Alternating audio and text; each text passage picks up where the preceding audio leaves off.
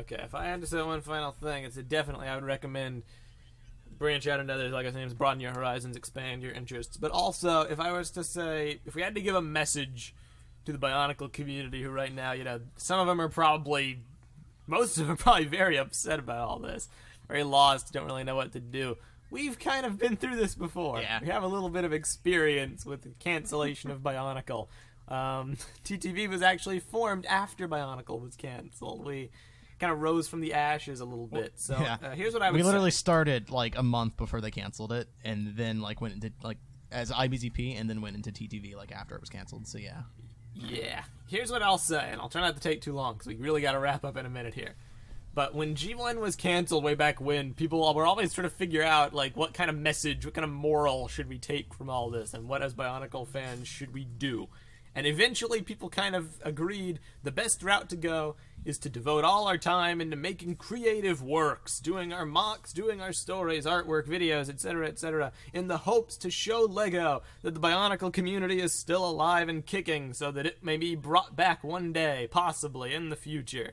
And that was kind of what people did for about 4 years after Bionicle ended. Keep doing mocks. It gives me something to do, too.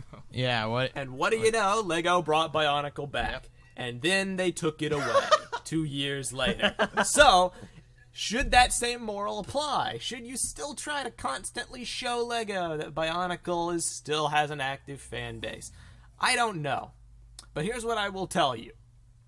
Bionicle is about a lot more than anything LEGO can really do at any given point. Bionicle is a creation of theirs that I think has a little bit more weight to it than a lot of their other themes. It's created a community unlike many things that I've ever seen or been a part of. Bionicle, to me, is about more than whatever wave of sets with gimmicky gear functions and masks is on store shelves at any given point. It's about a lot more than how many prophecies or Unity, Duty, Destiny name drops you can shove into any given 22-minute story episode. Bionicle, to me, is about the fandom. It always will be. That's the core of the theme.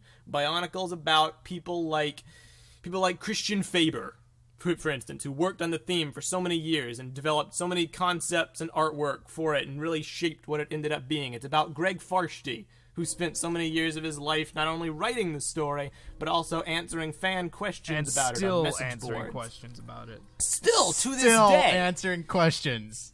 It's about Merlin Mann and Ryder Wyndham, people who worked through so many different hurdles to try their hardest to give us a story to actually relate to and connect with.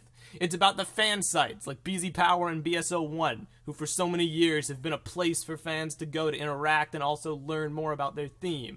It's about us, who've been here for so many years trying to give entertaining content for you guys, to inform you about stuff, to be a place for you to connect with Bionicle, and it is about you, the individual who create, yes, you, and you, and you, and you, and you. It's about the mockists, it's about the artists, it's about the authors, it's about the content creators who take what LEGO provides you and makes it into your own thing. That's the purpose of LEGO. So no matter how many times LEGO will drag Bionicle's corpse out of the gutter that they've buried it in to try to shill products on shelves to boost their bottom line, no matter whether Bionicle's on shelves or not, you don't need to prove to LEGO anything anymore. What you do for Bionicle is about your own passion and your own love for it. And as long as that exists, Bionicle is not gone. It will never go away. All right! You don't need for LEGO to do anything anymore. And if I have my way about it, I'll say this on air, I do not want Bionicle to come back. Oh, no! I want Bionicle to stay as a community thing. Preach forever. it! Because that's, the community understands it, the community loves it. Nothing you do is any less valid than anything LEGO does. That's the purpose of LEGO as a creation. So, Meso 27, everybody. Yeah, Meso, you're gonna have to censor me. Holy where did that come from? Oh my god. That was crazy. I've been bottling it in. Yeah. I've been bottling this in for a day. I told you guys the other night. I was like fuming. I was like, oh my gosh, what a speech. That was, I feel like I'm ready to ride into Mordor now. Yeah, man. It is not this day. Whoa. There will be a day when the Meso. fan base will be gone. You know what? I appreciate that, Meso. Let's sign the Constitution now. I'm talked out. I can't talk anymore. That we yeah. hold self-evident. I think that's a good place to end it. That's definitely the message you guys should leave here with. I would broaden your horizons. There's other stuff in the world besides Bionicle, but if you really like Bionicle, you can do it yourself. We aren't going anywhere. We're still going to do everything we're doing right now. We're branching out in other stuff. Obviously, that's just to keep everyone entertained. Keep in mind the recaps are going to end as per usual. I review everything, so you have that to look forward to as well. Get hype. Oh. And we'll do our best to keep being a fixture, but and obviously this doesn't necessarily mean that Bionicle content is being dropped either. Like there's still plenty of Bionicle stuff to talk about right now.